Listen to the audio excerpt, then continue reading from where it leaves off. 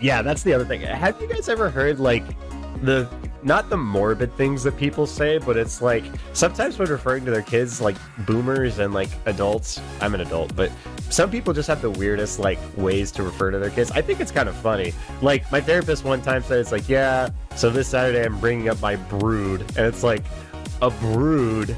A brood is like a grouping of bugs. Like you have a brood of ants, a brood of wasps, a brood of this. So it's like my brood. I'm bringing my brood up to help me move stuff around. It's like, that's an interesting word.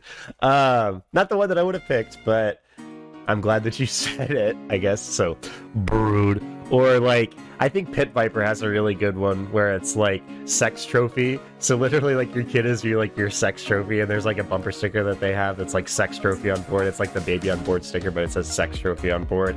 That one's pretty funny. Yeah. And then there's other ones that are a little bit more derogatory. But yeah, what are some funny names, chat, that you guys have heard referring to kids? There's got to be some fun ones out there, so...